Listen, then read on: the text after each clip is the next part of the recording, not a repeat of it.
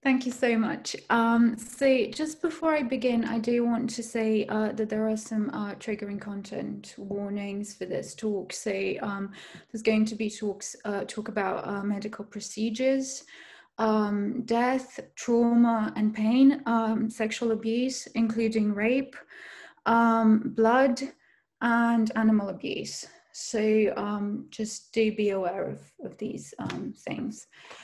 So now if it's okay, I'm gonna start sharing my screen and start the presentation. Okay. So what I want to do is I want to talk about how the Gothic and medical discourse and medicine more broadly intersect and influence each other. So at first it might look as if, the two are two completely separate domains, the Gothic dealing with the supernatural and medicine being a science. But I want us to think about how they might come together. There is one kind of primary and primeval concept which informs both of them. And if you like to take a few seconds and try to guess what that might be and pop it in the chat. I'm not going to be able to see it now, but it will be interesting during the break and Q&A session to see what people thought that concept that kind of unites them might be. So yeah. Okay, so it's basically death. So death is kind of a presence and a given both in the Gothic and in medicine. Now, it's true that we'd usually associate medicine with the idea of healing, and the very etymology of the word is related to healing, to remedy. But the very idea of healing indicates that something has gone wrong, that something needs to be healed. And very often that threat is in some way or another intimated even if very distantly by the idea of death. Now, of course, there are branches of medicine where death and dying are far more prominent than in others. Think, for example, palliative care as opposed to a GP. But the reality remains that much of medicine and much of medical discourse is focused on the idea of healing something which is seen as a deviation, right? So notice I said deviation. And now let's turn to Gothic literature and what we usually associate with Gothic literature. So very often it's been a mechanism of exploring this idea of deviation, especially in a historical context where social norms hindered this kind of exploration. So I'm thinking about sexuality, particularly female sexuality in the 19th century, any kind of sexuality that didn't fit into, the social norms of the time. But also beyond this, an exploration and a questioning of just, ethics, theology, epistemology, and what it means to be human. So by tapping into the supernatural, it deviates from the expectations of realist discourse and kind of draws the reader into a world of uncertainty and fear, much like the experience of being ill often does. When you're ill, you're often afraid. You're often uncertain about what's next, what's coming next. So this is the kind of primary way in which medicine and the Gothic intersect each other. But beyond that, they come together on various levels. Now, in an introduction to Gothic literature for the British Library, Professor John Bowen points out how the trope of the strange place is such a fundamental motif in Gothic literature. So the strange place often materializes as a castle. Think about Jonathan Harker imprisoned in Dracula's castle in Central Europe, which is construed as a strange space. Think about Antonia in the Monk imprisoned in the crypt. But also sometimes this kind of imprisonment in the strange place takes on a medical form. So if we think about Stoker and the novel Dracula, the idea of imprisonment and trappedness in Renfield's case is a medical space. He is trapped in a mental asylum, right? So he's turned into an object in two ways. So on the one hand, he's turned into an object by the influence of the Gothic itself, because he's under the Count's influence, he's under the Count's spell. So he doesn't really have a mind of his own anymore. He's lost his autonomy as a person. But he is also trapped by medical discourse itself. So he's imprisoned in this mental asylum, and he's there not as an individual, but as an object, as a thing to be studied by Dr. Seward for his curiosity and for his scientific research. So if we look at one entry in Dr. Seward's diary about Renfield, it reads, and I'm going to quote from Dr. Seward, R.M. Renfield, etat, which means at the age of 59, sanguine temperament, great physical strength, morbidly excitable, periods of gloom, ending in some fixed idea which I cannot make out. I presume that the sanguine temperament itself and the disturbing influence end in a mentally accomplished finish. A possibly dangerous man, probably dangerous if unselfish. In selfish men, caution is as secure an armor for their foes as for themselves. Notice how he mixes the idea of medical discourse with just kind of general philosophizing. I continue. What I think of on this point is when self is the fixed point, the centripetal force is balanced with the centrifugal. When duty, a cause, etc. is the fixed point, the latter force is paramount, and only accident or a series of accidents can balance it. So there's this kind of weird combination of medical jargon and pseudoscientific terms like, the centripetal force and the centrifugal force. He's trying to sound scientific. The use of the term man here about Renfield is almost ironical, because he's no longer a man, he's no longer a person, he's no longer an individual, but he's an object there which he was being analyzed in medical terms. The discourse is appropriate to the times, and he's broken down essentially into a series of characteristics that are meant to inform, analyze, and basically what it does is it mentally dissects the patient. Now, if we look at another entry in Dr. Seward's diary about Renfield, he says, the case of Renfield grows more interesting the more I get to understand the man again, but he doesn't treat him like a man. He has certain qualities very largely developed: selfishness, secrecy, and purpose. I wish I could get at what is the object of the latter.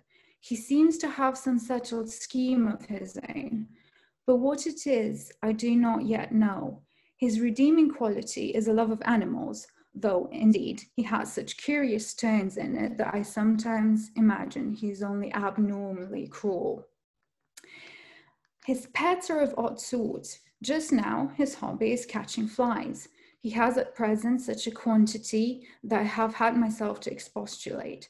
To my astonishment, he did not break out into fury as I expected. So he's already coming with these kind of medical presuppositions about what the mentally ill patient is supposed to do, what he's supposed to be like.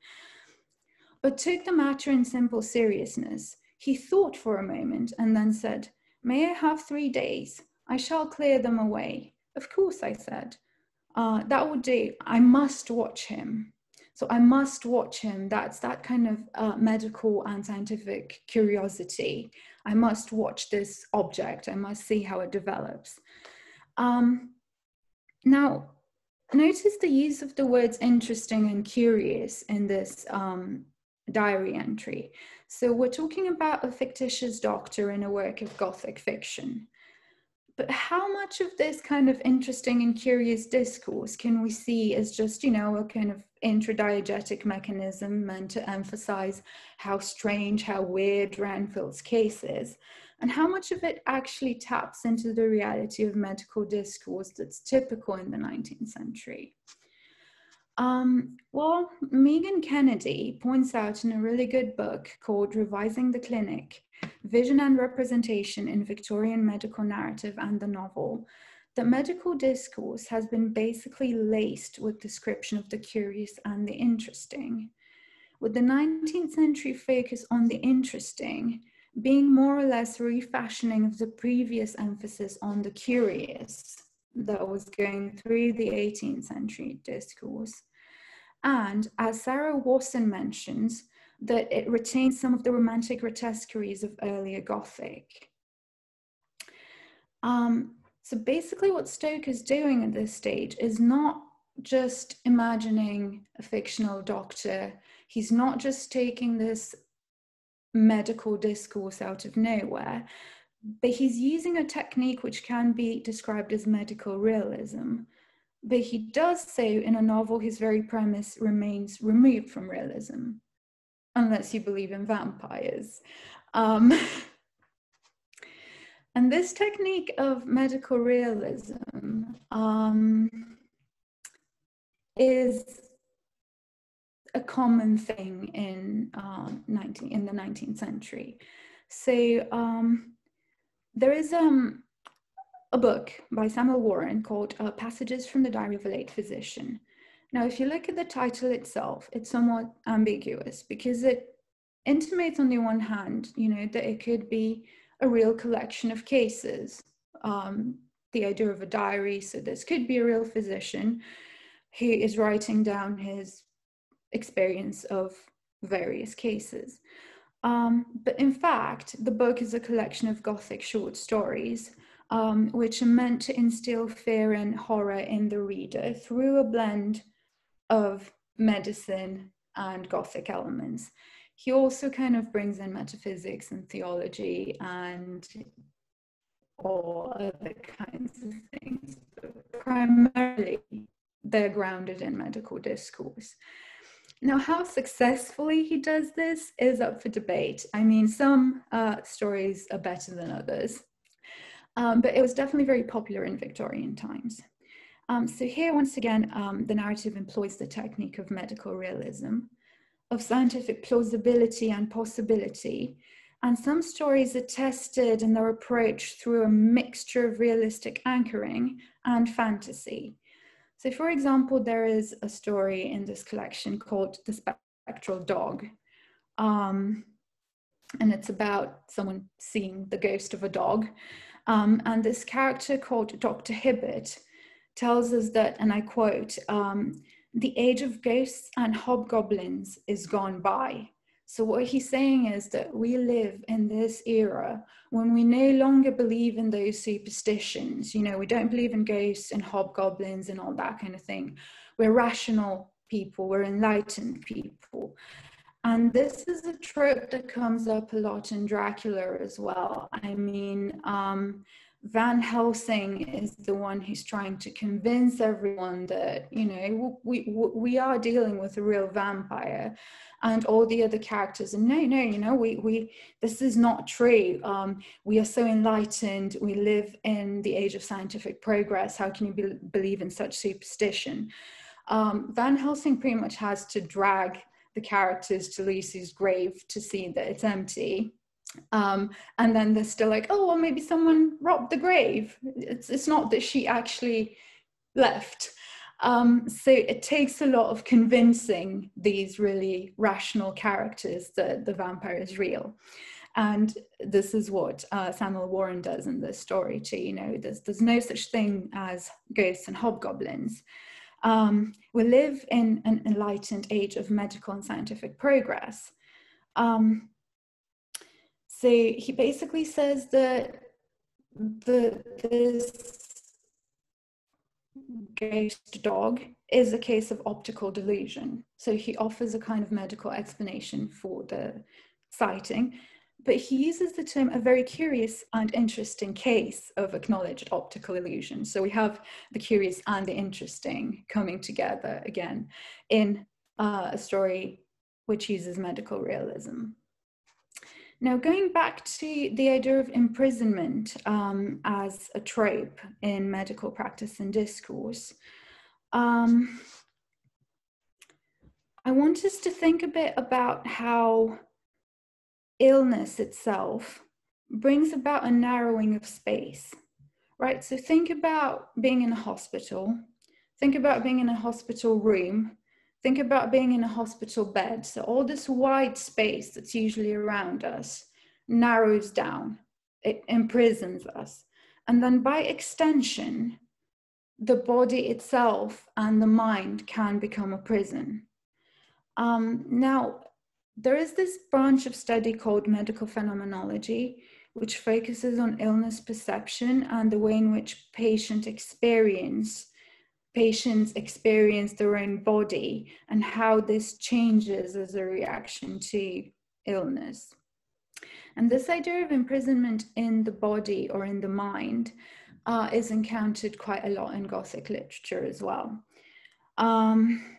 It's particularly common in the Southern Gothic genre. And so, for example, in William Faulkner's The Sound and the Fury, we have Benji, who's an adult character. He's 33 at the moment. And so that's the age when Christ was crucified. So there's that kind of parallel. But he has a child's mind, right? Although I try to argue that basically what his narrative offers is not the kind of idiot narrative that it's been dubbed to be, but it's actually a different kind of autistic and sensorially rich epistemology, but that's a different story. So basically there are several threats to Benji, and one of them is that he's constantly being threatened that he's going to be sent to Jackson, which is a mental institution. So again, there's the same trope of the mental asylum, like in Dracula. But on the other hand, and this is where the narrative gets a bit messy. So what happens is that Benji is castrated after what is perceived as a sexual assault on a group of schoolgirls. In fact, he was not trying to sexually assault anyone. He was looking for his sister Caddy. And because he's nonverbal, he can't communicate. So what he did was he just grabbed one of the girls, and this was perceived as sexual assault. And in reaction to this, he gets castrated. So we get this kind of medical punishment for this. And this is really problematic because what it does, it kind of enforces the idea that he remains trapped in his own body because basically his masculinity is taken away from him. So what Faulkner does at this stage is he's trying to say that, well, he's got the child's mind and we're going to give him a child's body. And this is very problematic as well because it tends to kind of reinforce ideas of, you know, asexuality or lack of sexual activity as being associated with the monstrosity, with fear. It's infantilizing the asexual individual. So that's quite a problematic thing that comes up in Faulkner. But what he's doing is he's giving Benji a child's body to accompany the child's mind, right? So he remains trapped in that kind of thing. So here the idea is really what Faulkner's trying to do is trying to emphasize the trappedness in the mind and how the body can accompany that. And he does so, as I mentioned, in quite a problematic way. But the trope of being trapped in one's own body is also encountered in vampire narratives, especially if we think about Anne Rice's vampires. And again here, sexuality is quite complicated again, although differently so from Faulkner's case, because we get to, there's a lot of talk and intimation of sex and sexual desire in the novels. There are characters like Lestat, for example, is bisexual before his transformation. But then there are also scenes where you read them and you think this is sex. But when asked about it, Anne Rice made it crystal clear that the vampires don't have sex, right? So what happens is that the idea of sexual release gets transferred into the thirst. It gets transferred into the killing.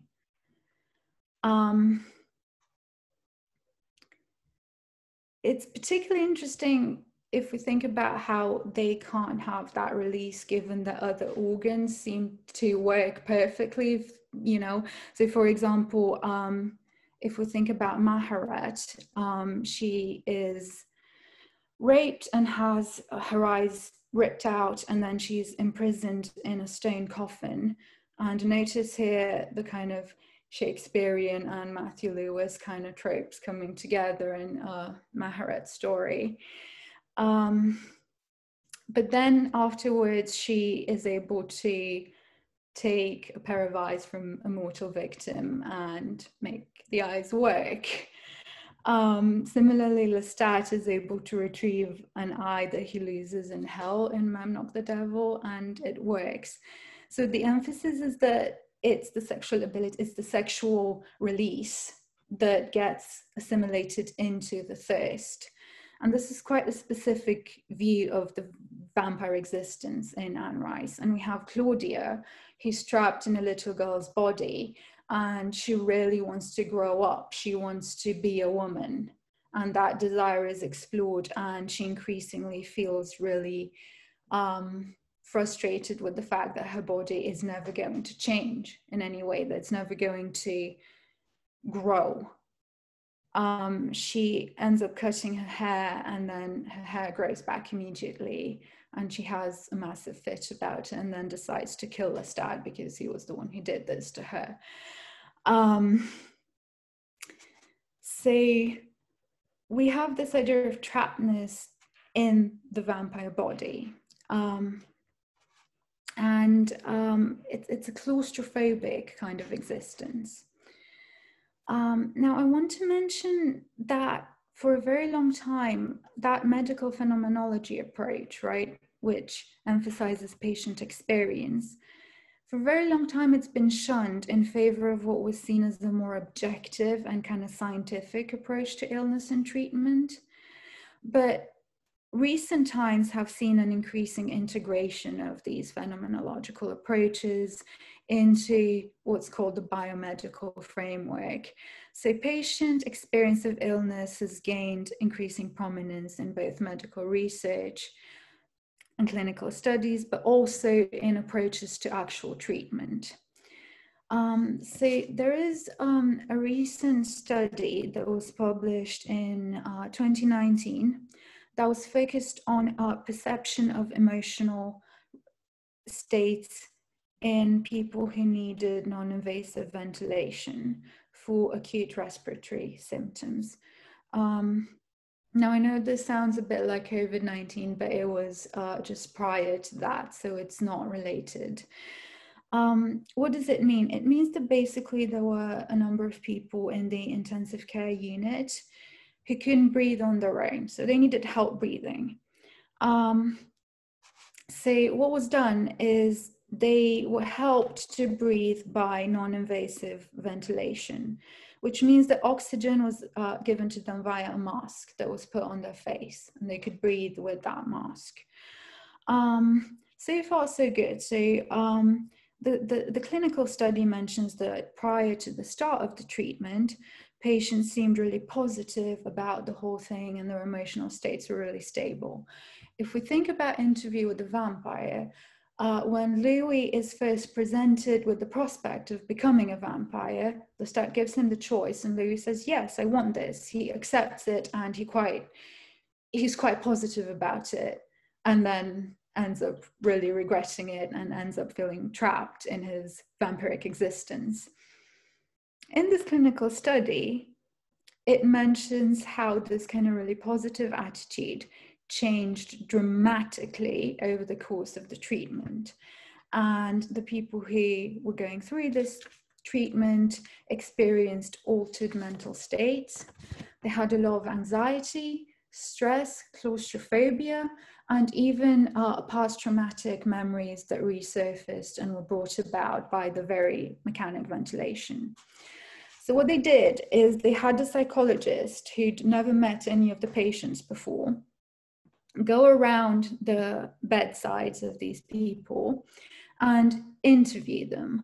The interviews were semi-structured, but they followed basically the same pattern for everyone. And one particular participant in this study had a really bad experience. And in his interview, he talked about how past trauma came back to him. So he said it was the second session at that time, the second session, that it came back to me. You'll think I'm joking, but that's how it was. When I was 10, I had an operation and they put me to sleep with a mask, a bit like this one. That's when it came back to me, because after that operation, once I'd gone home, I couldn't even look at a mask, never again. I really suffered. It was bad, that operation, and it's a long time, 2 hours. And so at that point, the psychologist asks him, at what point did you actually remember this experience? And he says, around the second session, it gave me exactly the same feeling. And then the psychologist presses on and says, what feeling? What feeling was that? And then he says, the feeling in those days, they tied up your hands and feet. And so I had the feeling that I was trapped. I really felt imprisoned by the thing. And after that, I couldn't face it again. I couldn't go on. So basically, also notice how horrible it is that they tied the hands and feet. But also, so he uses this very kind of Gothic trope of trapped, imprisoned. And also he refers to that ventilation mask as the thing. He can't even, so the trauma is so strong that he can't even name it. He can't even express what it is. He uses the thing. It's just to kind of put this kind of psychological distance between himself and that object, right? Say trapped, imprisoned. These are terms used by patients themselves, detailing their own personal experience with kind of medical treatment. Now, I think it's positive to note that this kind of medical phenomenology and patient experience has been gaining prominence in medical research, and it's being integrated into medical practice. But at the same time, I want to point out, if we think back about Dr. Seward's diary and when he talks about Renfield as, you know, the patient, and he kind of mentally dissects him, that some of those tropes unfortunately still exist in medical discourse and in clinical studies. So often if you read medical articles, you'll see the patients, this and this, the individuals, the subjects of the study. So you don't really see the people, you know. So there's this still kind of the idea of objectifying the patient, objectifying this person still kind of persists in medical discourse. It's almost as if upon entering the medical space, the person is reified. It becomes a case to be studied, investigated. So this account that I've given you, this sounds a lot like what you would potentially read in a work of Gothic literature, right? And Sarah Wasson points out how Gothic literature is preoccupied, if not obsessed, with the ailing body. And it's this same ailing body that makes the subject of medical study. But we have to think also about the fact that the ailing body is not the same kind of ailing body if it's a female body. So if it's a female body, it's often treated very, very differently. Now, if we think again about the Vampire Chronicles and the book, The Vampire Lestat, there is a section where Gabrielle, who's Lestat's mother, talks about her experience of being in pain and suffering and childbirth. And I'm going to quote from Gabrielle at this point. So she says, it was the same the first time I bore a child. I was in agony for 12 hours and I felt trapped in the pain, knowing the only release was the birth or my own death. When it was over, I had your brother Augustine in my arms, but I didn't want anyone else near me. And it wasn't because I blamed them. It was only that I'd suffered like that hour after hour, that I'd gone into the circle of hell and come back out. They hadn't been in the circle of hell, and I felt quiet all over. And quiet is an interesting word there. In this common occurrence, this vulgar act of giving birth, I understood the meaning of utter loneliness. See, she's trapped inside her own body. She's trapped inside her own pain. And she compares it to hell. She compares it to damnation. And notice she uses the idea of the circle of hell. And the circle is such a symbol of imprisonment itself because it's enclosed. It kind of goes round and round and you can't step out of it, right? It's also associated, roundness is associated with the female body itself. And it's also connected to the idea of cyclical time, which I'll talk about later on in this class. So basically, she's alone in her own pain. It's quiet in her own pain. There's loneliness and there's damnation in her own body. Now, what's really interesting about this is that Lestat is looking at his mom suffering. And what does he do? He describes her. And he talks about how her cheekbones were perfect. They were broadly spaced, but delicate, right? Her jaw was strong, yet exquisitely feminine. So we have this fetishization of the ailing female body. So this woman's in pain, she's suffering, she's telling you about her experience that was akin to hell, and you're saying, oh, she was exquisitely feminine. Her blue eyes were fringed with thick ashen lashes.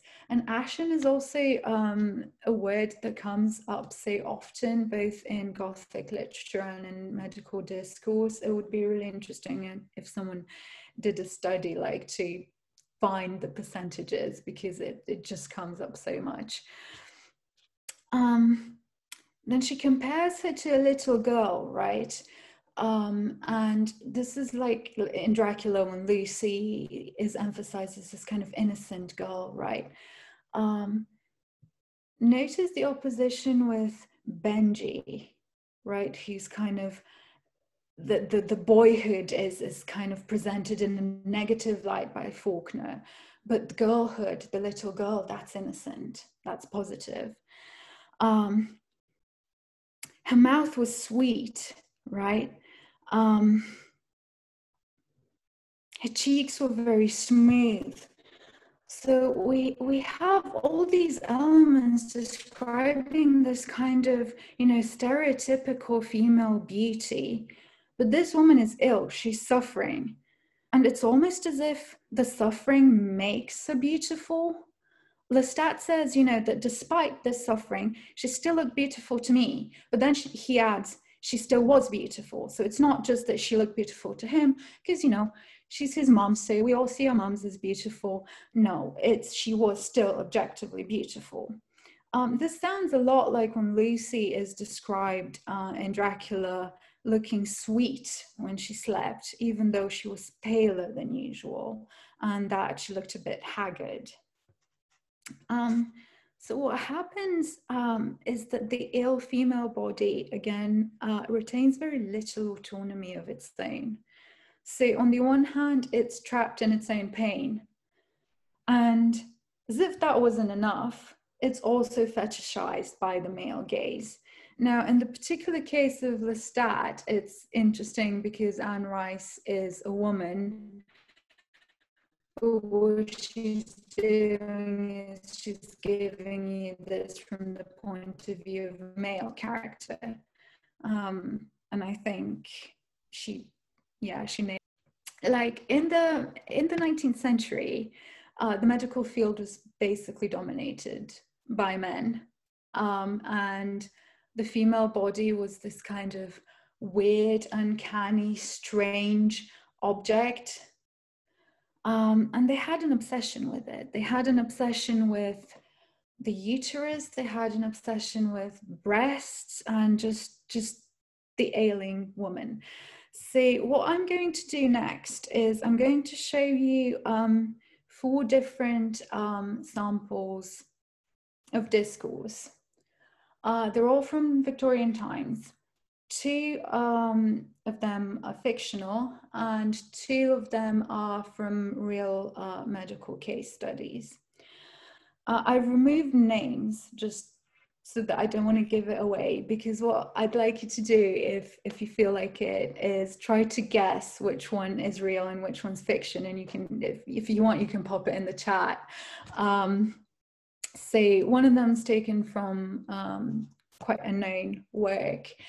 So let's look at them. So the first sample is again, that means at the age of 22, a stout, good-looking woman of lymphatic temperament. Remember how Dr. Seward describes Renfield as of sanguine temperament. Was delivered after a tedious labor of her first child. The labor was natural and the placenta came away without any difficulty, about a quarter of an hour after the birth of the child. As is my usual practice, I made pressure with the hand over the region of the uterus and felt it distinctly. There was considerable hemorrhage after the birth of the placenta, and much more pain than usual after a first child.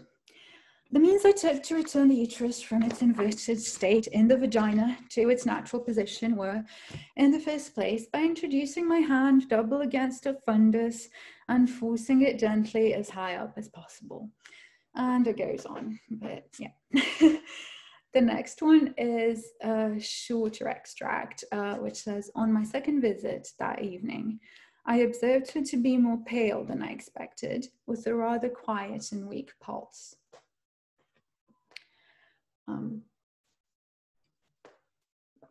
The next one. If I was shocked when I saw her yesterday, I was horrified when I saw her today. She was ghastly, chalkily pale. The red seems to have gone even from her lips and gums, and the bones of her face stood out prominently. And then the final one. She was then about 26 or 7 years of age, and under all the disadvantageous circumstances in which she was placed, looked at the moment a beautiful woman. Sir, with a calm eye and a steady hand, commenced the operation. At the instant of the first incision, her whole frame quivered with a convulsive shudder, and her cheeks became ashy pale. Ashy, that's, ashen again. She recovered, however, and under the influence of an opiate, slept for several hours.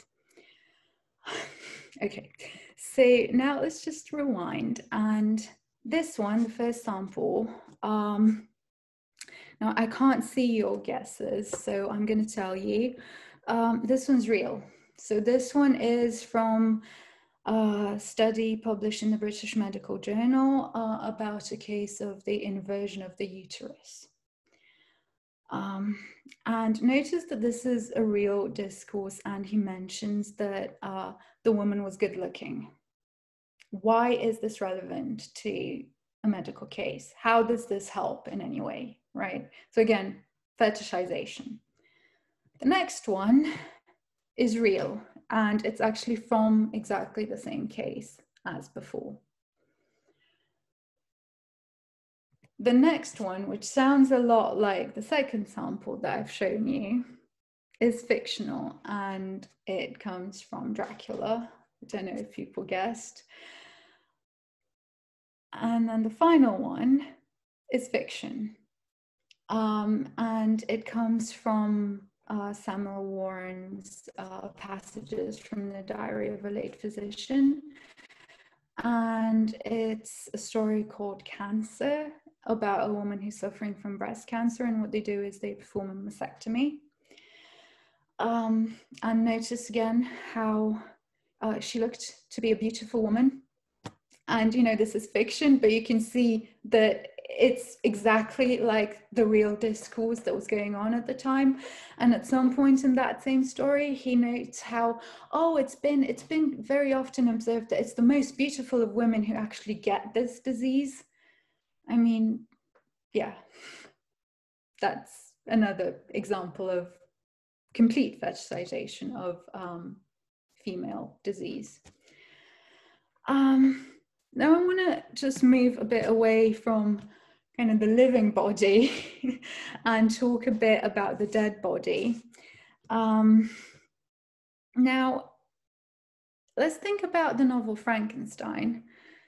Now, if I were to ask, what do you think the sources of fear are in Frankenstein? And this is a question I often kind of have debated in seminars as well. And answers will range from, well, you know, the creature itself is scary, to actually Victor is scary. Victor is the actual monster. You know, to like all kinds of things. Now, it's true that Shelley does employ elements of the grotesque to describe the creature, you know, and she creates a clash between how articulate and intelligent he is and how horrific he looks. So there's that idea of kind of revulsion towards the creature. Also, I just want to mention really quickly that the way in which the creature is animated has led to some really interesting scholarship debating whether he can or can't have a soul. And if he can't have a soul, whether he's animated by a demonic presence. And there's really interesting demonology studies on this. But anyway, there's another source of fear in the novel, and that's medicine itself. How? Well, basically, think about what happens to your body after death. And think about the fact that your body after death can become an object of medical study. Nowadays, this makes perfect sense, right? Like, people donate their bodies to science all the time. It's a practice that's known about, it's accepted. Frankenstein was published in 1818. At that time, not so much. This didn't make as much sense as it does today. There was a lot of cultural and religious opposition to this idea. So what Shelley does is not only that she floats around the idea that, you know, after you die, you might end up on the dissection table, but also, even worse, you might end up dismembered and some of your body parts aggregated into some kind of monstrous anatomical thing, animated by potentially a demonic spirit. So yeah, that would have been scary to people at the time. And it would have been scary also, I mean, this doesn't come out of nowhere. It doesn't come out of a cultural vacuum. Shelley engages with some very valid and real fears and concerns that were taking place at the time. Now, I want to talk a bit about the history of medical practice and the history of anatomy. Now, anatomy has always existed in some form or another, but basically from ancient times and up until the 16th century, it's just not developed much. And medical practice was not very hands-on. Now, in the 16th century, anatomy became more of a thing. Famously, the University of Padua set up its first anatomical theatre where people could go and watch dissections. Anyone could go and just watch what was happening on open display. Now, by the 18th century, the study of anatomy had grown so much and so considerably, and it was becoming very mainstream. Now, obviously, if this happens and dissection grows a lot and you do more and more dissections, what happens? What do you need? You need the prime material. You need corpses, right? You need corpses to dissect. So what happened in 1751 was that a law was passed, often referred to as the murder law, as the Murder Act,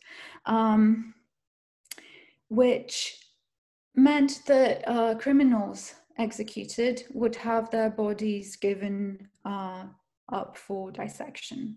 So it was like a post-mortem punishment. So dissection was something that happened to bad people. So it created this association. If you were a criminal, you'd get executed and then you'd end up on a dissection table. Anyway, this, apart from creating this association, like, you know, this is a bad thing, we shouldn't be doing this, this is bad people, it provided anatomy students with some material. But still, supply couldn't meet demand at all. And as we moved towards the 19th century, the demand grew so rapidly that it ended up with a lot of medical students and anatomists engaging in illegal body trades so that they could get their corpses. So body snatching grew completely out of control. People robbing graves and then selling the bodies to medical schools for research. And this led to the Anatomy Act in 1832, which basically allowed doctors and teachers and anatomy students to dissect donated bodies. And this was an attempt to kind of try to control this illegal trade in bodies. And one of the most famous cases of this is that of Robert Knox, who was a Scottish anatomist, and he was a lecturer in anatomy at Edinburgh, and he basically was allegedly involved with the infamous Burke and Hare murders. So there were these people who would kill people and then sell the bodies to Robert Knox for medical research. So I think that concludes the first part of this class. So I'm going to stop sharing the screen and we can have a bit of a Q&A session, and I'll look through the chat. Cool. So if anyone has any questions, just feel free to write them in the chat or to ask a question as well. We welcome them.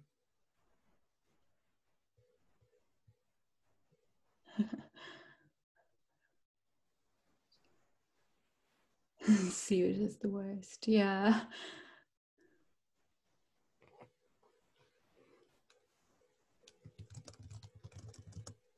Yeah.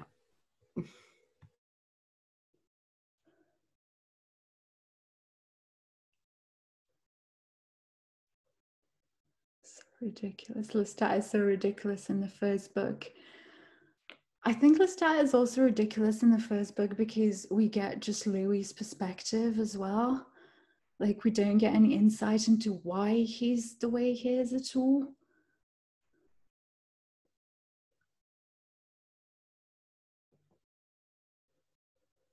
Dracula.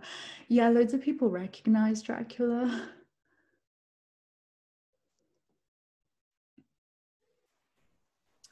Oh yeah, pre-anesthetic. That's a good point. Yep. So this would have been done without anesthesia, and he actually mentions in the story that I was hoping she would faint. I was hoping she'd lose consciousness, but she didn't, and she was so admirably brave and stuff like that.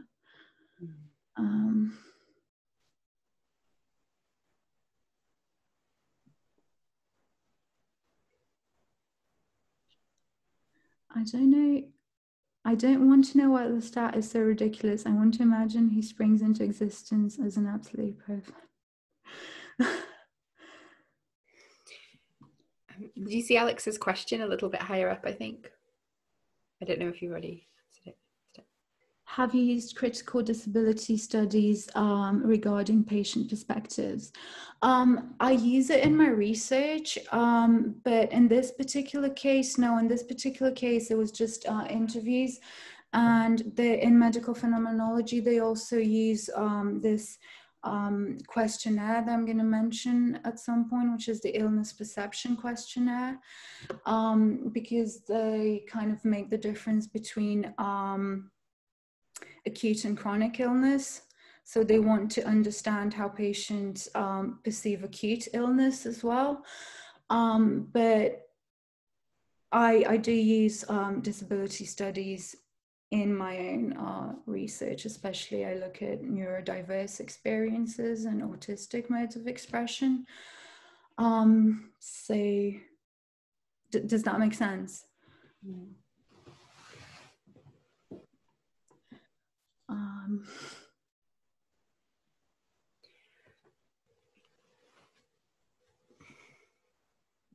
Okay.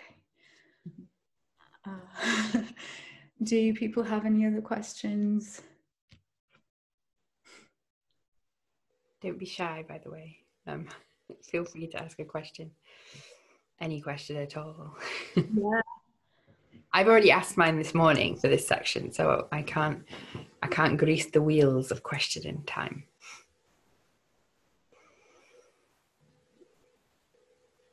Mm.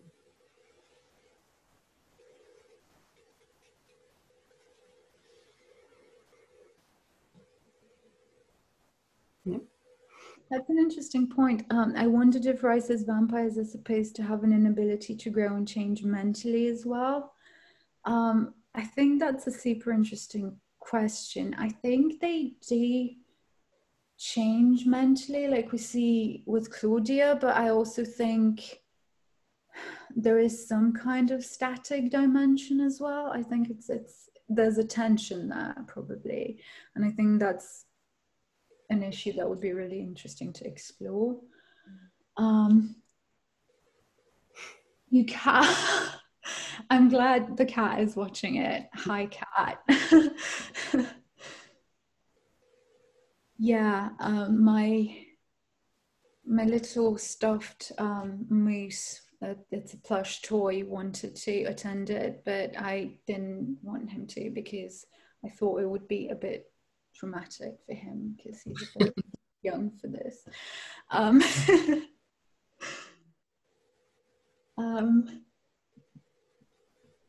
Do people have any other questions or comments at all? At the moment, maybe. If you do think of a question, if you're still processing and you think of a question as we're going through, do feel free to keep putting them in the chat. We can always scroll back and find them. Yeah. I'm curious, like, how many people guessed the discourses as well? I mean, yeah. You got all of them right? Okay, that's cool. I think for me, like the second one felt like it could go either way. Yeah.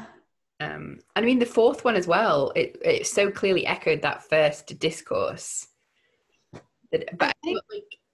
Sorry. Yeah, I do think a lot of people would look at the final one as a real one because it just sounds a lot like the first one. And then the first one you could look at as potentially fictional because he mentions that she's so beautiful, right? And that's, again, such a trope in literature, and you wonder.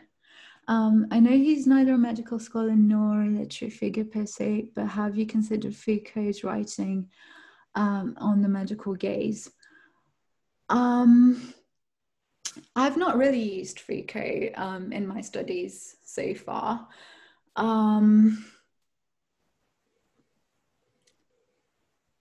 I've tended to look at, I mean, my perspective has tended to look more at a kind of disability studies approach. And again, as I mentioned, particularly autistic modes of expression and also phenomenology, the phenomenology of the body.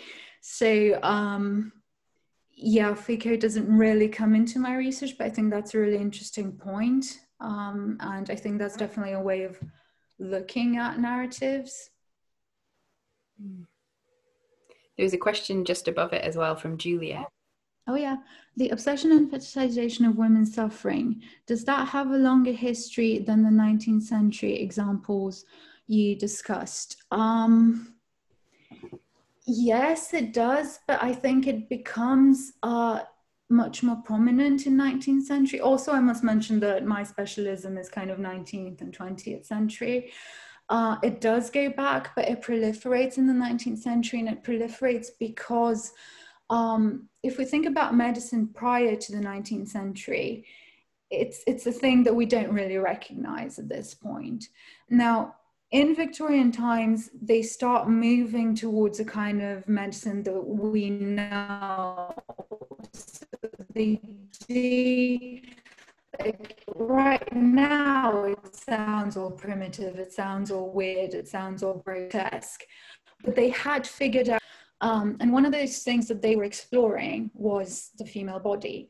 And because they pretty much, it's complex. So the history of women doctors is complicated, but they were pretty much absent from medical practice in the 19th century. With, again, I don't want to say it was completely, because it's complicated, and there was a fight for women's rights. They tried to set up their own medical schools and so on and so forth.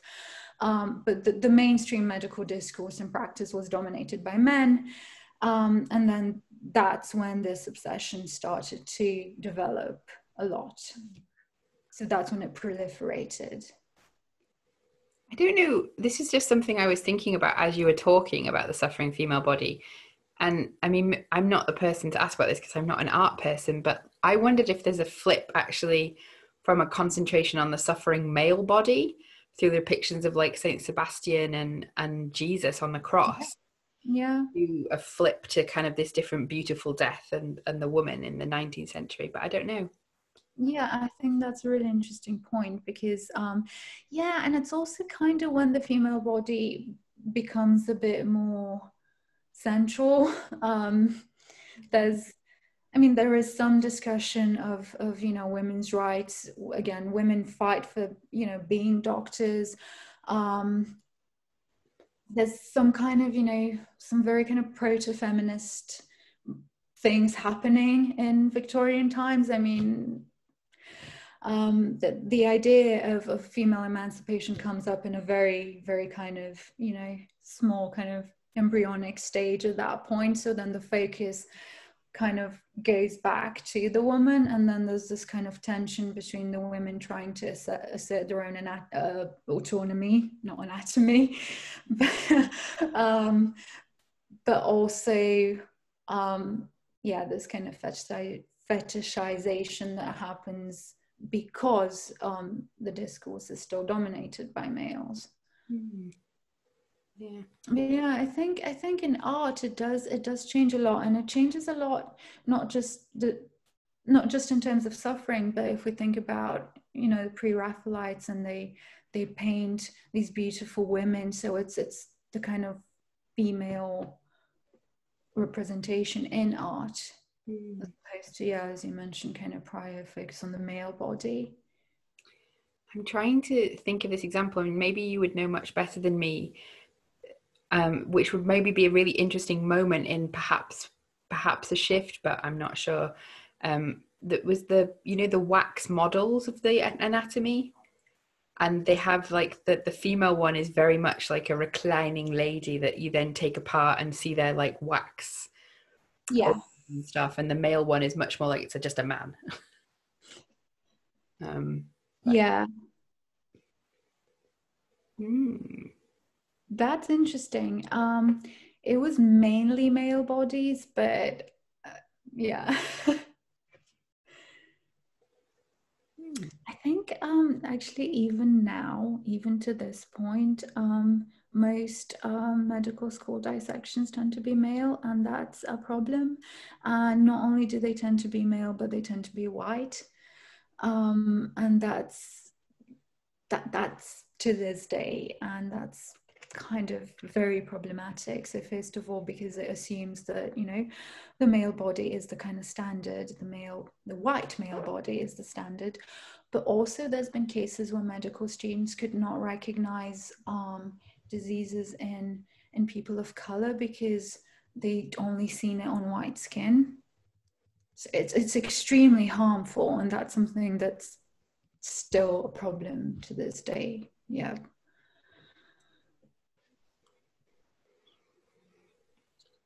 This is, oh.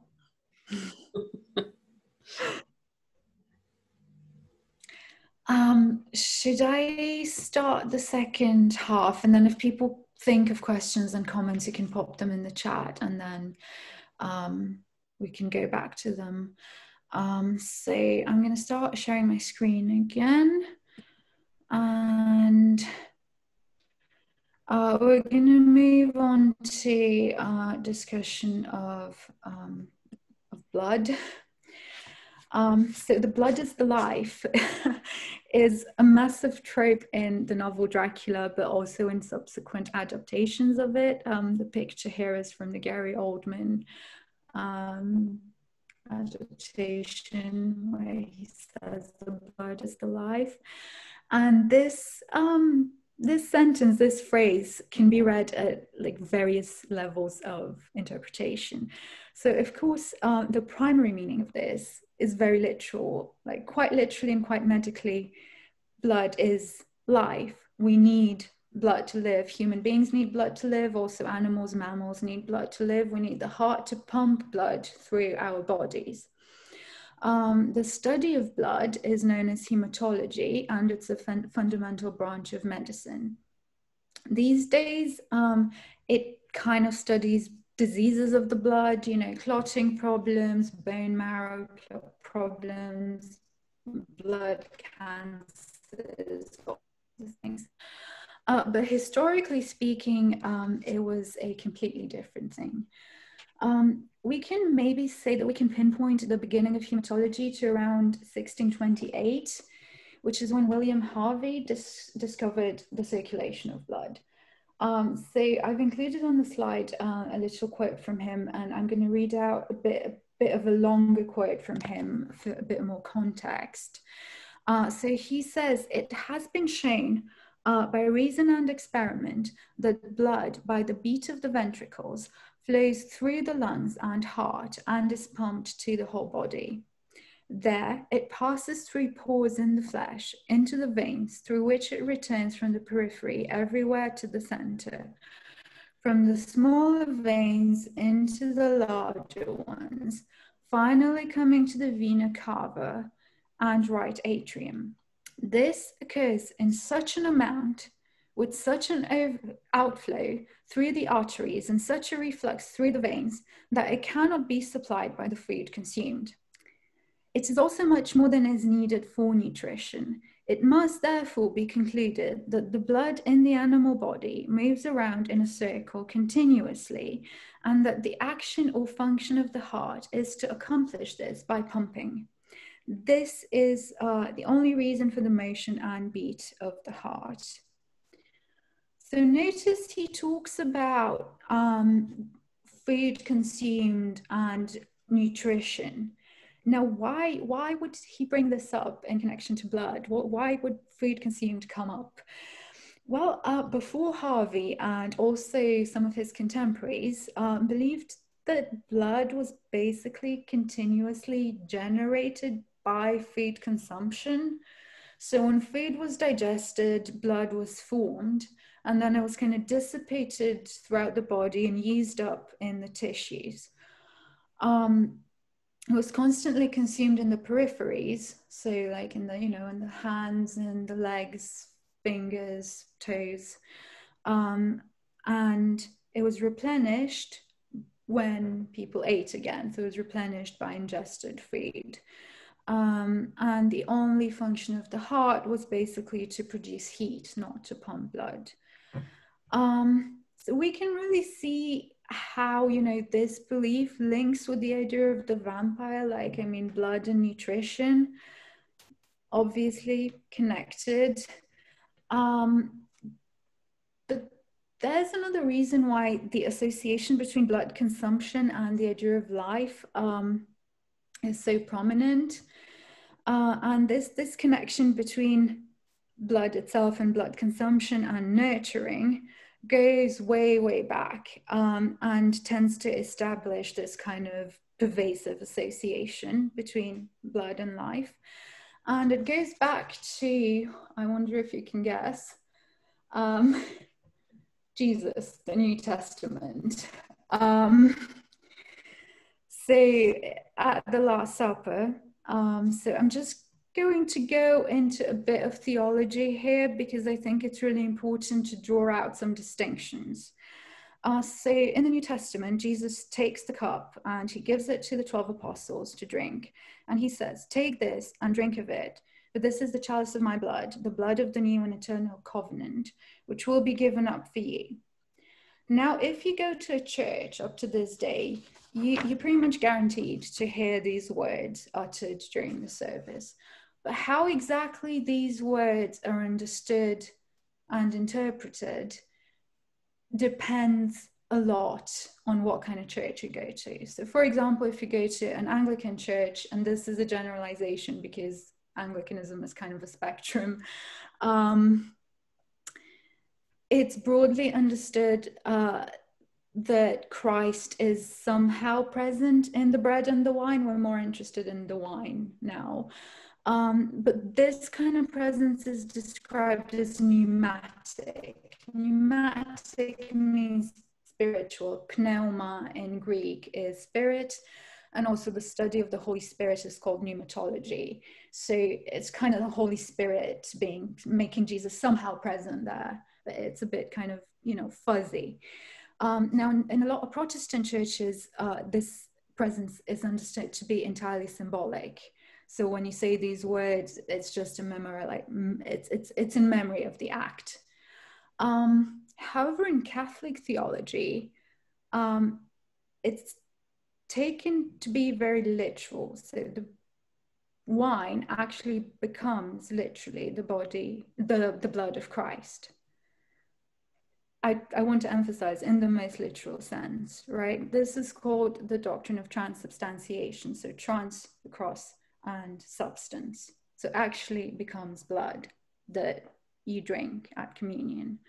The Eastern Orthodox Church holds the same belief that it's literal, but they don't use the term transubstantiation. Anyway, this is important because if we think about Europe prior to the Reformation, this belief that it's actual blood would have been held pretty much all across Europe, right? And this would have created an association between blood and life, but not just between blood and life, because that's pretty universal, and that goes everywhere and predates the New Testament and is an element in loads of cultures. But more particularly between blood, nutrition, nurturing, and life, between the consumption of blood and life itself, drinking of blood and life. So there's this association between the physicality of blood and its spiritual meaning. And again, like, for example, some Jehovah's Witnesses to this day refuse blood transfusions due to a very literal interpretation of the biblical verse, quia anima omnis carnis in sanguine est, which means for the life of the flesh is in the blood. So in this case, again, it's very literal, and blood is actually made to be the actual physical locus of life. So the blood is the life then. We can see all these kind of levels of signification. It's both medical, it's theological, it's symbolic. But obviously, blood is not only life, because if it was just life, it wouldn't be that interesting, would it? It's also death. So think about loss of blood. Loss of blood usually is associated with something going wrong. If we see blood, usually there's a problem. And Julia Kristeva talks about the mechanism for the abject being that something that's usually hidden is put on display. And she talks about blood, she talks about menstrual blood as well. Also, feces, intestines, all kinds of things that are usually hidden when they're put on display. That creates the effect of the horror, right? So when we see blood, that means that usually something's gone wrong. So it's usually associated with some kind of violence and potentially death. If Christ's blood is the life, it's only because, as he said, it will be shed out for you and for many for the remission of sins. Otherwise, it wouldn't be the life. It's only the life because it brings about his death. So the life of the blood is in some way consequential upon its shedding, upon suffering. Geoffrey Hill, who was a poet who's just recently died, wrote something like, "By blood we live, the hot, the cold, to ravage and redeem the world. There is no bloodless myth will hold." And I think this encapsulates this whole idea of kind of blood and violence and nurturing and redeeming and ravishing, this continuous cycle of redemption and destruction that's associated with blood. And vampire narratives are very often placed within a threshold. And this threshold often involves a kind of dual take on blood. So there's an interest in blood in its medical sense, and also in its symbolic sense. Now, I want to talk about a really interesting article by Stefano, who talks about blood as both supernatural and empirical at the same time in vampire narratives, and mentions that as we move away from Victorian medicine and into the 20th century, increasingly we notice a kind of cross-disciplinary approach to the vampire myth, with vampire stories becoming subjected to what John J. Jordan calls the scientificization of myth. Now, we already have a bit of this kind of scientificization of myth in Dracula. Again, think about that emphasis on medical realism. But Stephanie traces this development into kind of more contemporary 20th century vampire narratives very interestingly, and notes that there is a preoccupation with the circulation of blood itself, and there's a scientific emphasis on this, and also with the idea of blood transfusions. So now I want to talk a bit about blood transfusions. Blood transfusions first came about, so there was this guy called James Blundell, and he was, guess what, an obstetrician. Again, the obsession with the female body, the obsession with the uterus. And he was the person who performed the first successful transfusion of human blood. And this was to treat, you'll never guess, postpartum hemorrhage.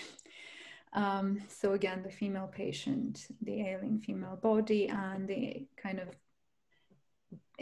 research interest in it. He used the patient's husband as a donor for this transfusion.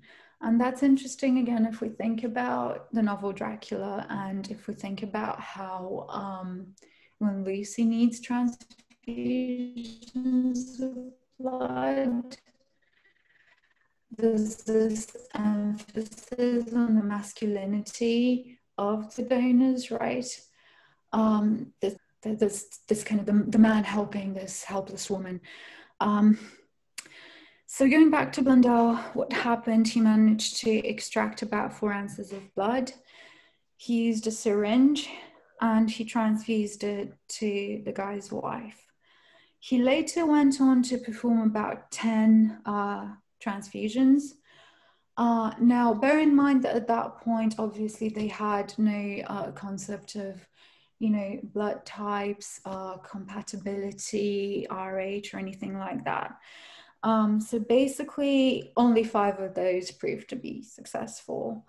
But yeah, he also devised various instruments for performing blood transfusions, and kind of proposed how to use them. So he explained, and these are some of his instruments. Now, I know that some people might be uncomfortable with this, and so I'm not gonna leave this slide on for too long. I'll just go back to the other one that I wanted to give you a bit of a kind of just glimpse of what it looked like. Now, Stephanie, in that article, points out very interestingly how Blundell's description of the procedure of the blood transfusion is very much grounded in the tropes of Gothic Romanticism. And I think that's absolutely right. If we look at his observation on the transfusions of blood, which was published in The Lancet, which is a medical journal, we can definitely see how this is the case. So, for example, and again, this is a medical publication, this is a medical journal, Clinical Discourse, but he refers to blood as the vital fluid.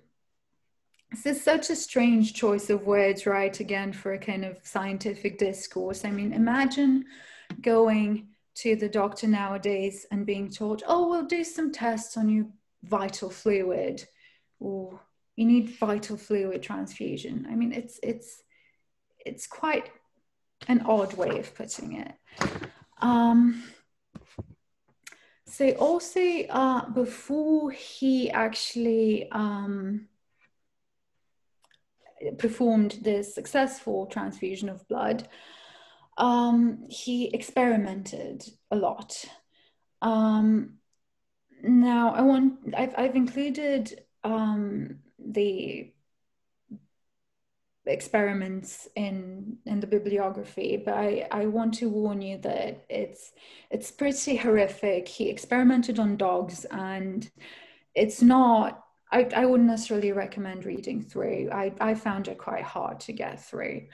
But anyway, the reason why he starts these experiments, it's because he's called to a case of, guess what, a woman, of course, who's, and he uses the term sinking under uterine hemorrhage, right? And so he's called to this patient, and unfortunately the patient dies. And then afterwards he writes about how he was, and I quote, reflecting on the melancholy scene, for these were circumstances which gave it a peculiar interest. I could not forbear considering that the patient might have been saved by transfusion. So at this point, he's thinking, well, I need to do these experiments because I think if I manage to do this could save lives, this could advance knowledge, this could advance the medical field, right? So he talks about, notice the language of melancholy and peculiar, right? And this kind of thirst for knowledge through medical experimentation. And this, again, echoes the tropes of Gothic literature.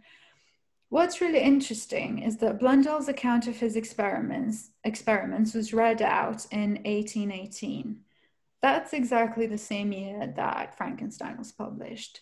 The novel was published in January, and Blundell read out his experiments in February. So this is happening pretty much at the same time. Now, if we think about Victor Frankenstein and James Blundell, they're very similar, and the discourses are very similar. Upon his departure to Ingolstadt, Frankenstein speaks of his melancholy. He uses the same word, and he only feels better about it at the thought that he's going to acquire knowledge, that he's going to, you know, carry out experiments, and that he's going to come up with something that will, you know, further medical research. He also, you know, he's also quite aware of the complexities of the experiments that he's about to undertake. He says that although I possessed the capacity of bestowing animation, it's not clear how, but anyway, he had to prepare a frame for the reception of it, with all the intricacies of fibers, muscles, and veins, and that remained a work of inconceivable difficulty. And he acknowledges that these experiments are going to be imperfect, they're going to have their imperfections, but ultimately they might end up in advancing knowledge. In a very similar vein, Blundell prefaces that kind of detailing of his experiments with this kind of note that reverberates Frankenstein's tone. And he says, so these experiments are now submitted with all their imperfection to the consideration of the society, under the hope that they may contribute a little to excite the attention of the medical philosopher and recommend a neglected operation to the experimental investigation which it seems to deserve. Yeah. So it's almost as if Blundell and Victor Frankenstein speak through the same voice. The discourses and the approach to what they say, the way they express it, are very similar, and I think that's really interesting. Now, going back to the Stephanie article, it's mentioned that in Dracula, the scientific nature of blood transfusion is mixed with elements of folklore belief. So, for example, we have the garlic, and it's unclear why the garlic is there. It doesn't seem to serve any particular purpose. I'd also add that in Dracula, it's very heavily charged with the theological significance of blood drinking. Alison Milbank wrote a book called God in the Gothic, and she points out that, you know, a lot has been written about the kind of institutional side of ecclesiology in Stoker, but not much about the actual physical and theological implications of blood drinking and the kind of blood transfusion that happens between the Count and Mina, which again is this kind of, on the one hand, the perversion of the Eucharist, drinking of Christ's blood, but also like a medical transfusion of blood. So it brings together medicine and theology in the Gothic genre. But then as we move away from that and we move into kind of more contemporary narratives, Stephanie talks about the film Near Dark and mentions how the scales is now very much tipped in favor of science. And this is where that kind of scientificization of myth happens very clearly. Because basically what that gives us is a cure for vampirism through the transfusion of blood. There are various takes on this whole kind of relationship between blood transfusion and vampirism. In Dark Shadows, and there's a picture on the slide of Barnabas Collins, in Tim Burton's version, and Dr. Julia Hoffman essentially cure his vampirism by extracting blood from his veins and studying it medically so that she can attempt to find a cure.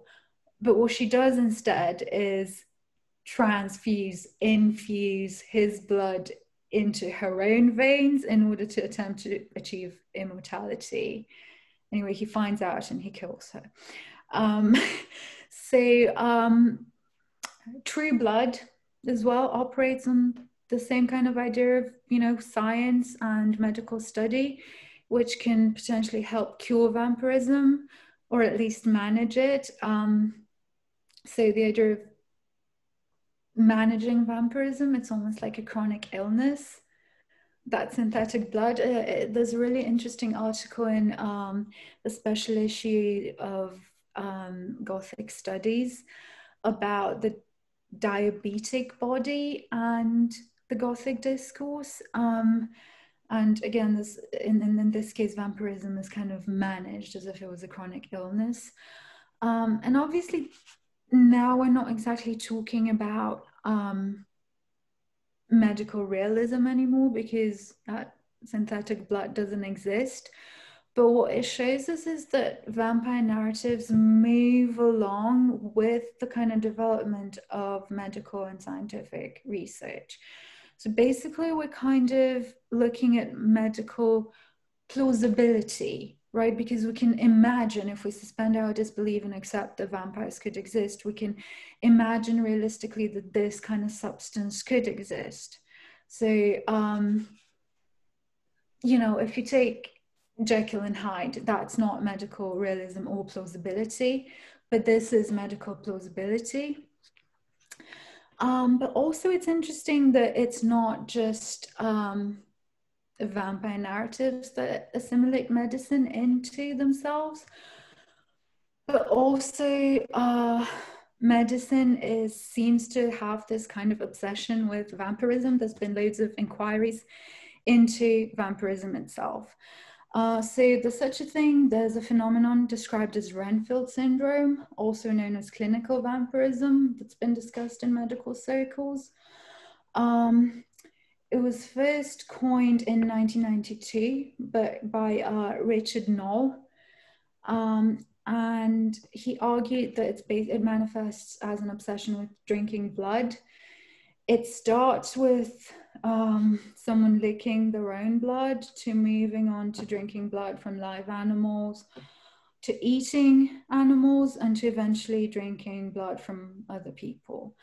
Now, whether this syndrome exists as, you know, a thing in itself is up for debate, because usually, so first of all, it's very rare, and secondly, it usually occurs as kind of subsumed to diagnostic criteria, which is DSM-IVTR. That's basically, broadly speaking, schizophrenia.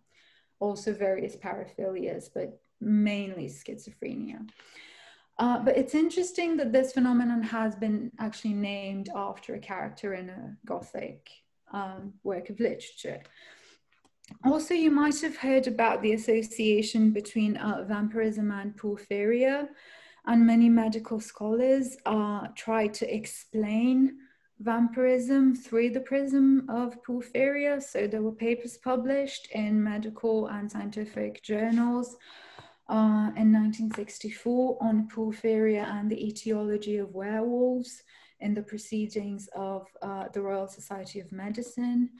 Then a biochemist called David Dolphin published Porphyria, Vampires and Werewolves, the Etiology of European Metamorphoses Legends, for the American Association for the Advancement of Science. Now, what porphyria is, it's actually not one disease. It's a kind of series of disorders that affect a compound that makes hemoglobin. One of the side effects can be anemia, which can make a person look really pale. It also causes photosensitivity, which means that people affected by it, if their skin is exposed to sunlight, it will usually react in rashes. And in more extreme cases, the skin will burst out into blisters upon direct contact with sunlight. In even more extreme cases, it can cause gum recession, so it exposes more of the tooth, which can be seen as kind of, you know, vampiric. And if we think about Dracula, again, that's the description of Lucy, that her gums were receding when she was transforming. This is a bit like when they tried to say that epilepsy is demonic possession and that kind of thing. The thing is that so first of all, porphyria is a very rare disease, and it's so rare, and also those very extreme cases are obviously even rarer inside a rare disorder. So we wouldn't really explain the proliferation of vampire sightings. And it's also this kind of medical discourse is really, really harmful, because what it does is it essentially demonizes people affected by this disorder. It says, oh, these people are vampires.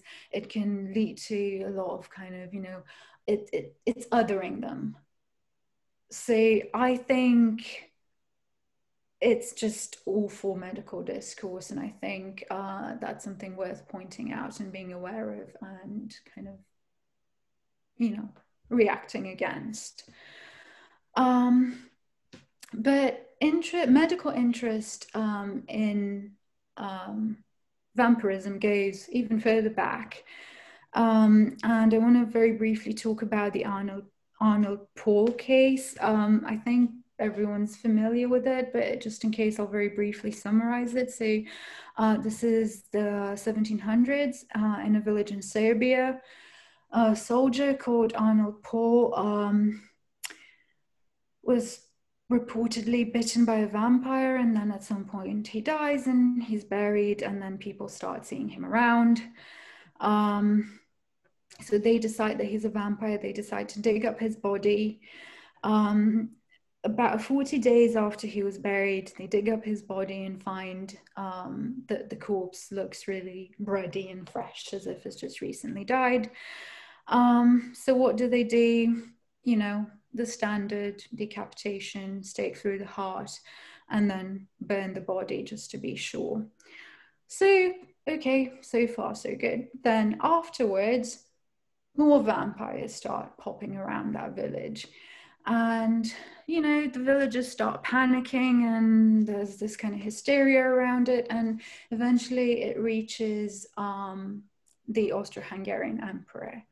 So what does the Austro-Hungarian emperor do? He orders an inquiry into this case. And who does he send to look into it? Priest? No, a surgeon. So he sends the regimental field surgeon, Johannes Flökinger, to look into these cases of vampirism. And so he goes to this village and he studies what's going on. And this is a doctor, this is a scientist. And what does he say? He says, well, it's real. Yeah, it happened. Basically, Paul attacked not only people, but also cattle and sucked their blood. And then basically vampirism, like an infection, spread out in two ways. One, obviously, Paul bit people, but also Paul bit cows and people ate beef. So they became vampires like that as well. And he sends this report out. Mark Collins Jane forensics, and he talks about how, you know, tales of vampires and strigoi and similar entities were fairly widespread before, but the reason that this particular report caused such kind of mass hysteria was because it had kind of scientific backing, right? We have this reputable doctor giving it scientific credibility and hence attracting the attention of scholars. It ended up causing, as Jenkins points out, a lot of fierce debate in Germany among academic and medical circles. And so then it gets into Western Europe like that. And it's basically due to this kind of scientific backing. So at the beginning of the class, I talked a bit about imprisonment and spatial narrowing. Now, I want to mention that with the idea of spatial narrowing also comes temporal narrowing, or maybe just temporal distortion. Now, time in Gothic literature is very often depicted as kind of strange, there's clashing temporalities, it's ambiguous, and so on and so forth. So, you know, in Dracula, the geographical uncanniness, you know, the strange space is accompanied by the strange time, because the count doesn't just come from, you know, a different place, but he also comes from a different time. He brings that kind of enchanted past back into the enlightened Victorian present. So it's the threat of the otherness, not only materially, but also temporally. And this creates an element of fear. But Michael S. Paulson points out that, you know, Gothic criticism has often approached temporality as this kind of, you know, dual framework involving a tension between the past and the present, with the past haunting the present. And, you know, while that's definitely there, the picture is far, far more complicated than just that. Now, Paulson looks at the mysteries of Udolpho to explore how a different kind of temporal distortion and temporal tension exists within the Gothic, and looks specifically at the case of the moment and the day. So he argues that there is an inherent association between the moment and sentimentality. So there is a complexity to the moment itself, because it's both imminent and enduring.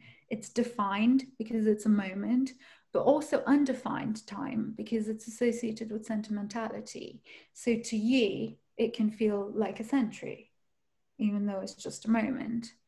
And it's also very much an embodied and sensory experience. So then he goes on to say that it's this kind of fragmentary quality of the moment that undermines the continuity of time in the novel. So he says, and I quote, instead, so continuity, so time is configured as a series of discrete, discontinuous presents. So basically, we don't have this kind of chronological time moving forward. Instead, it's broken down into its components, which are sewn together in a different kind of present. And so Paulson gives the example of how Radcliffe uses, stretches of time, like defined stretches of time, to establish it as a continuous flow of exact time kind of stretches, such as several days, some weeks, a fortnight, the winter months, 2 following days, and so on and so forth. Now, this is interesting because this kind of chronological time is broken down.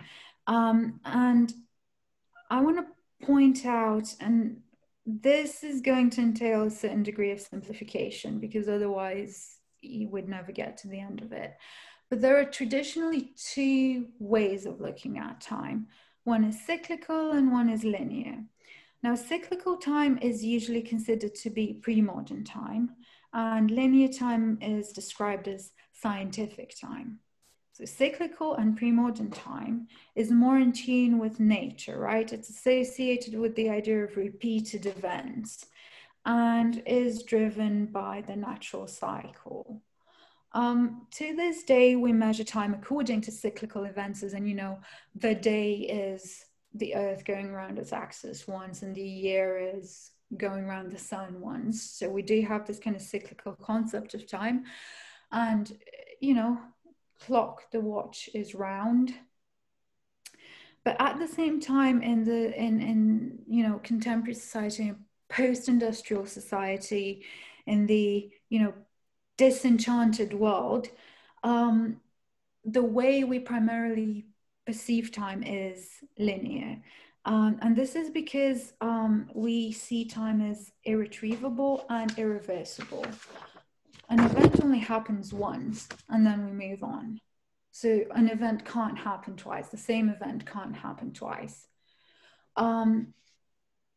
This is, again, I mentioned this is part of the disenchanted world and entails a kind of stepping away from liturgical time, because liturgical time is cyclical. When I mentioned that in Catholic theology, it's believed that the wine becomes the blood of Christ, it's also the sacrifice happening again and again and again and again. It's the same sacrifice.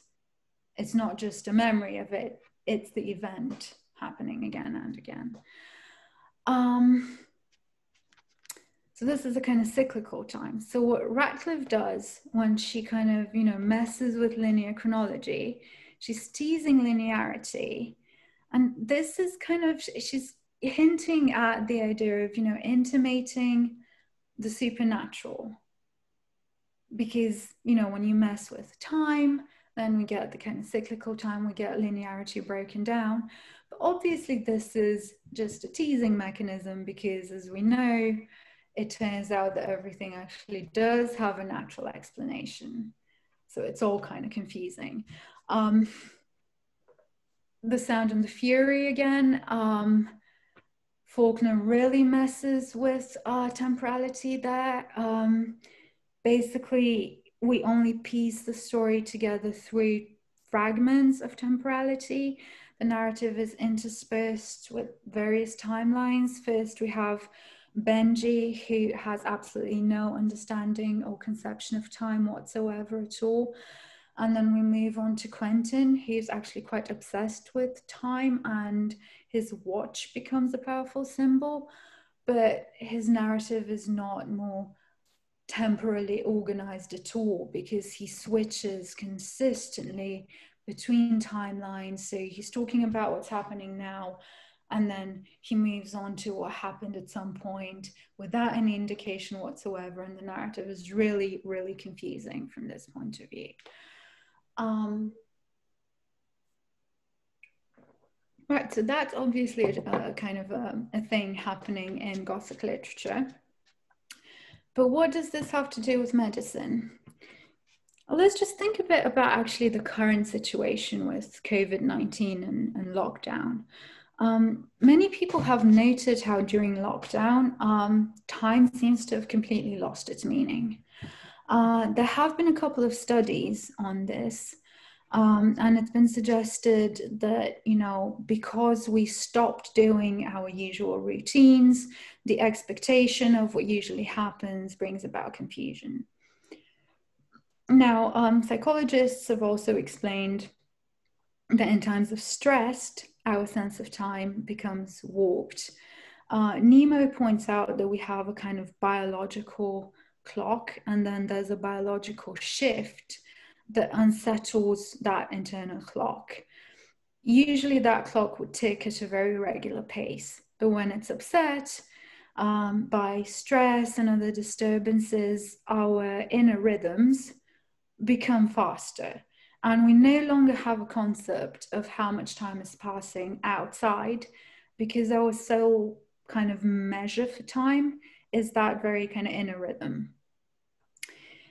So this biological explanation of the relationship between fear and stress and temporal distortion makes sense. And that definitely is used as a mechanism of creating suspense, not just in Gothic narrative, but also in horror films, psychological thrillers. It's, yeah, that's there. But I think there's more to it. I've recently written about how I think that lockdown time also mimics illness time. So illness time is a known phenomenon which occurs in people suffering from both acute and chronic illness. Going back to medical phenomenology, there's been some good work done by Tanya L. Gergel, who writes an article about time perception and illness. And she points out that, you know, back in 1996, this patient questionnaire, illness perception questionnaire, was first designed, and it was meant to assess how people react to what's happening to them. And it's standardized, and it contains 5 subscales. And the first subscale was duration. And then this questionnaire has been revised a lot subsequently. And the subscale that was most affected by revisions and amendments was timeline. And basically it ended up being, so there was a cyclical timeline added to accompany the original just acute and chronic distinction. And there were several other kind of repeated adjustments of this timeline. Now, Gogol says that this suggests that perception of time during illness is very, very significant and also very complex, and it warrants a lot of study and understanding and discussion with the patient. So this also raises the question as to, you know, why illness time is so different from what we see as standard time.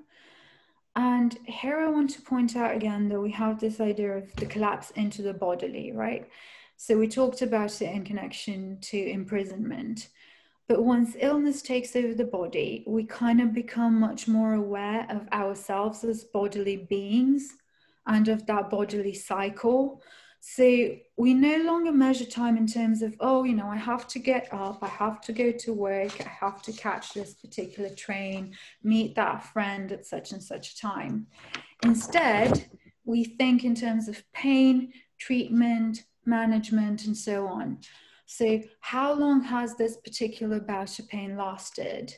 How long has it been since the last bout of pain occurred?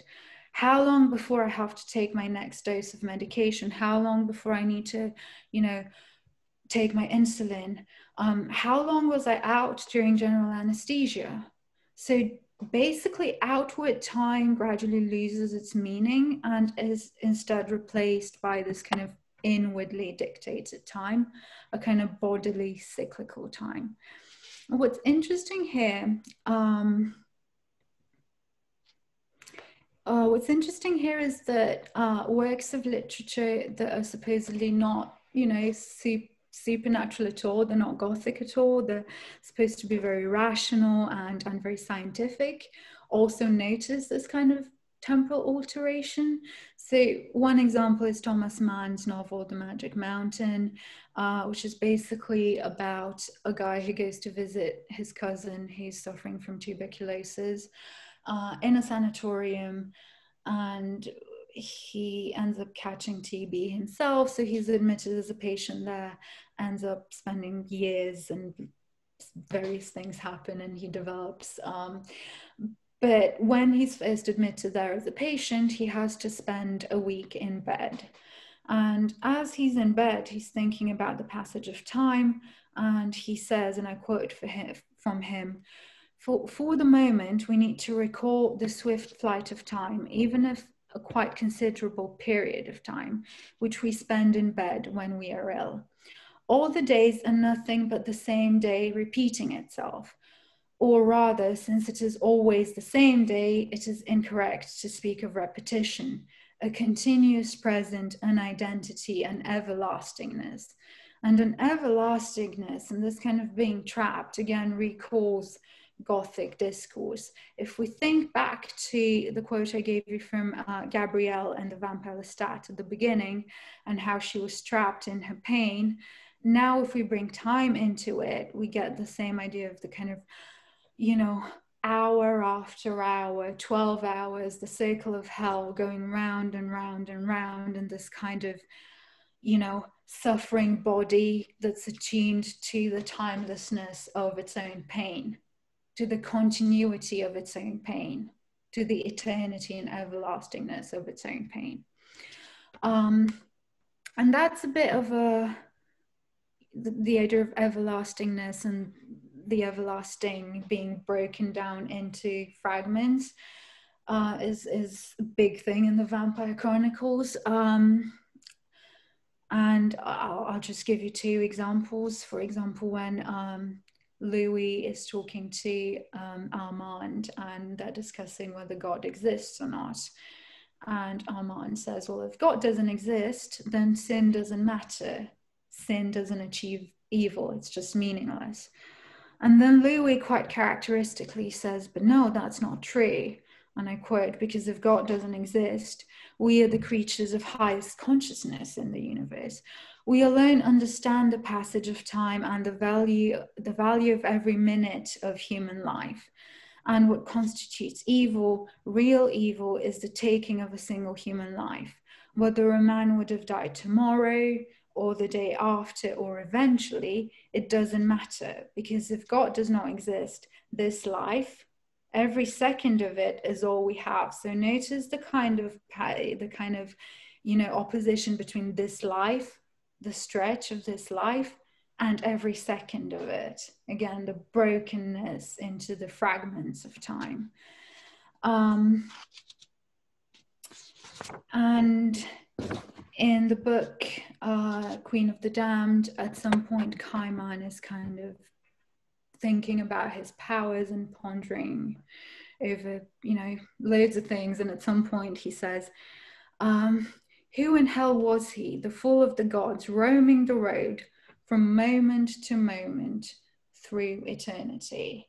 So we have from moment to moment through eternity, and we have the longest possible stretch of time that we can imagine, eternity, and the smallest one, the moment. And you jump from the moment to moment through eternity.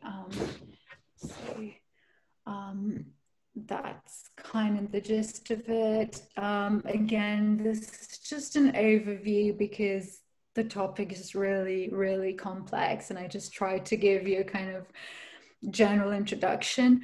The bibliography is here, and I've sent a document that's going to be uploaded to the website so you can have it. And that's my email address and also my Twitter. So if you want to write to me, if you have any questions, if you want further reading suggestions, want to talk about anything, do feel free to contact me on Twitter or via email, whichever way you prefer. I'll stop sharing my screen now. And yeah. Oh, thank you so much. Just as fascinating this evening as it was this morning. So thank you very much, Madeline. Sorry. So does anybody have any questions or thoughts? Feel free to put them in the chat, or feel free to ask a video question. Hello. Not so much questions as points, really. I was just thinking about Frankenstein. Mm-hmm. And in modern times, he would have had to been one hell of an anatomist to suture all together all the nerves, veins, muscles, you know, yeah. even the brain, you know, that was entirely impossible. So, yeah, well done to him.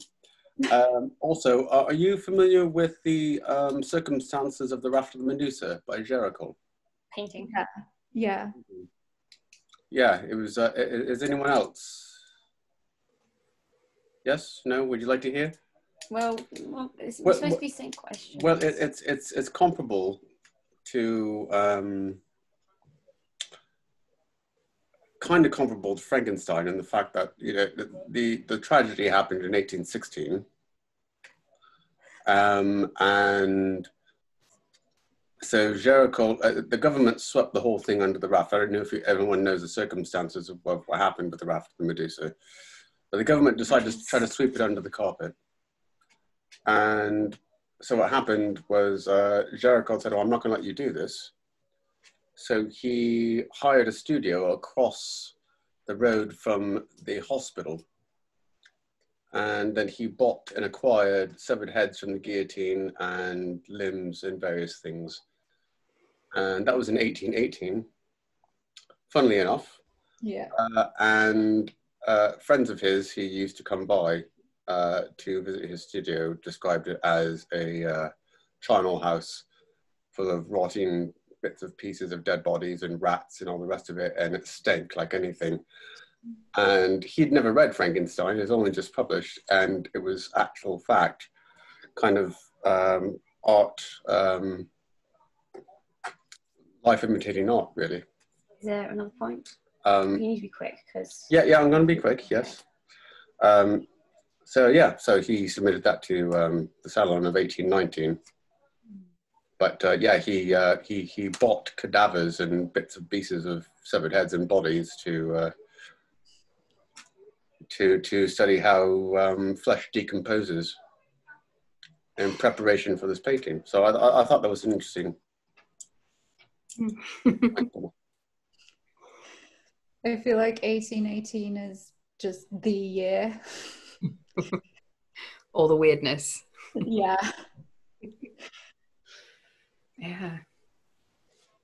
I want to imagine Tiny Keats digging up bodies at medical school, even though it probably never happened.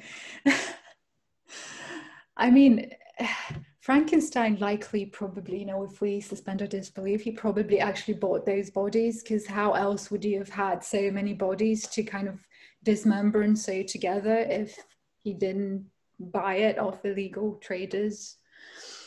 I always imagined him digging it up, no? Or digging it up himself, yeah.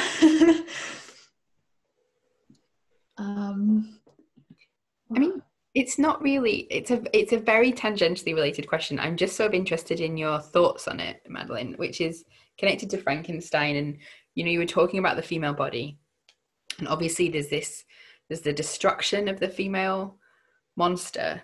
But I always found it really jarring because he's making the female monster. So if he doesn't want them to procreate, why do you think that Mary Shelley sort of doubled down on that? What do you think about Mary Shelley's depiction there and her decisions regarding the female monster, I guess? Maybe from a medicalized point of view. I'm just interested how you read that. I mean, my reading of that tends to be fairly theological rather than medical, because I think what she's doing is kind of looking at this concept of univocity of being, which comes from Duns Scotus, and saying this doesn't make sense, because it's kind of mimicking the myth of creation, right? You have Adam, and then God makes the partner for Adam. He makes Eve, and then to me, the failing of making the female creature is kind of like part of the failure of playing God on Frankenstein's part. So I think it's more to do with that necessarily than with the kind of medicalized side of it. Obviously, there are discussions about how that body would work, how that female body would work and how they would procreate, both of them. I mean, would that female creature be able to have, a menstrual cycle to procreate? These are issues that aren't addressed and that probably wouldn't, it's hard to imagine how that would happen. But that goes back as well to the whole question of how you animate it and how you sew together everything. But I think the failure of the creation of the female monster is basically breaks down the parallel between the biblical creation story. Like, you can't replicate it. Yeah. Does that make sense? Yeah. No, thank you.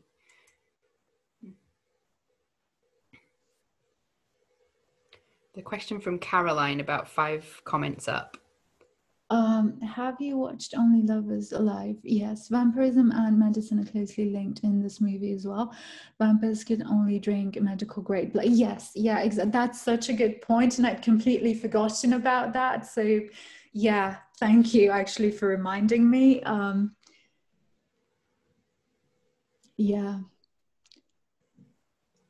Yeah, that's a really good point. I think I'm actually probably going to watch it tonight. I've got to shake my loaves of sourdough. Okay, thank you. Bye. Bye. I think the idea was to make legal ways for anatomists to get bodies. If they did not get them legally, then via resurrection men, and then were many unscrupulous sextons and even clergy who sold bodies. Yeah, there was the body trade was completely out of control. So yeah, the idea was to put a stop to that and to make it possible, for people to carry out dissections and put an end to that series of, because it did end up like people ended up murdering people specifically so that they could sell their bodies. So it was completely out of control. Yeah.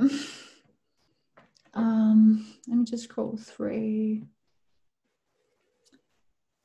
If people don't have any major questions at the moment, I will say thank you again to Madeline and stop the recording.